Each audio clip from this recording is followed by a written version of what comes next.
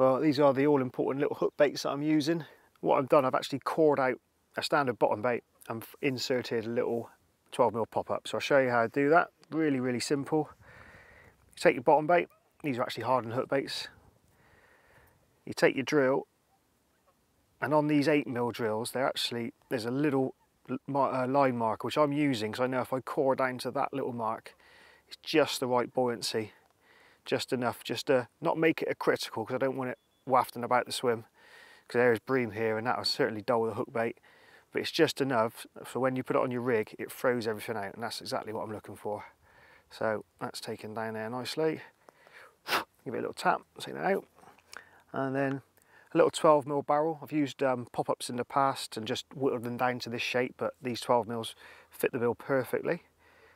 And we just nick the sides off this. And where we're fishing out there, it's about 14 foot of water, so it's quite clear. Although the water's got a sort of a stained sort of blue to it, it is quite clear, and a white bait really stands out well on the bottom.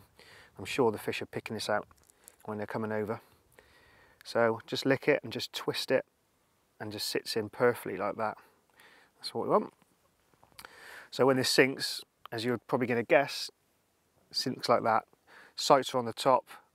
And this is the rig that I fished it on. It's a really stiff combi link, so everything's thrown away. Taking the hook bait, making the hook bait a bit lighter aids this, and sits on the bottom of the deck with a little sight marker, just like that, so the fish home in on it. Great little bait, great little tweak. It's certainly caught me a few this week.